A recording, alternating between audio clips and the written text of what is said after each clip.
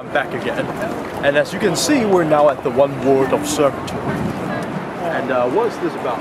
Well, it's basically, let's take a look at the Metro News today. The Metro News, it says, permanently honored. As a new tribute to the 9/11 discovery workers raise awareness of the health issues confronted by the first responders to Ground Zero 6.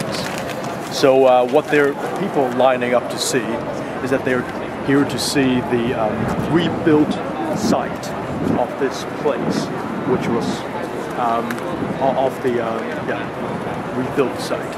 And so it's a very 9/11 incident. 9/11 after the 9/11 incident. So